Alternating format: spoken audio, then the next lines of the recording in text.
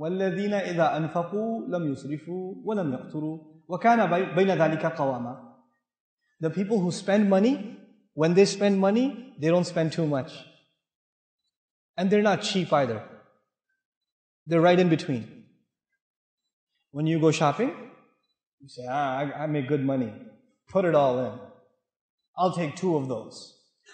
I'll take 3 of those. I'll take 5 of those. What's the biggest TV you have?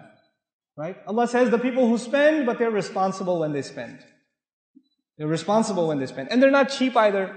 You don't go to the store with your wife to get the cereal and the milk and the vegetables, and she's putting milk and you're like, you're going to drink all that milk? You need all that milk? Get the small one. Don't do that. Don't be cheap either. You have to have a balance in your budget. Let me tell you something. The economic crisis in the world, the fall of the European economy, the fall of the American economy that it's barely recovering from, you know where it came from? It came from people spending irresponsibly and saying we can just put it on the credit card, put it on the credit card, put it on the credit card. And people built upon this debt because they didn't spend. They spent outside of their means. Quran is teaching us that when you spend money, don't spend money that's not in your pocket. Don't take loans.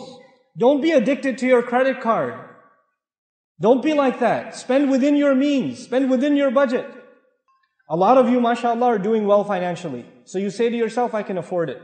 Just because you can afford it doesn't mean you should spend the money. Your money has other uses.